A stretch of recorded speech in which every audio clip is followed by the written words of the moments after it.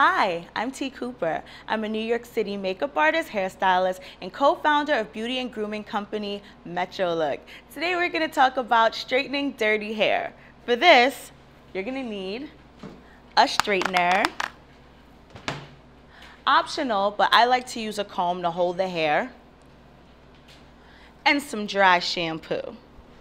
So first what you do is you take the comb and you section off whatever hair you want to section.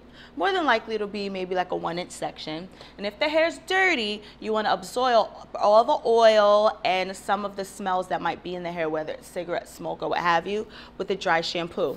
So you spray from the root and you kind of work it on in. You can comb it through with your fingers or with a comb. I do a lot of stuff with my fingers, so it's totally up to you which one you'd prefer. And you notice, just from putting the dry shampoo on the hair already looks thicker because you've absorbed some of the oil. So then, you take your comb, place it right underneath the hair that you're going to straighten, grab your trusty straightener, and then you just glide down the hair. Just like so. So now, the hair looks fuller, and you were still able to straighten it beautifully, even though the hair was dirty.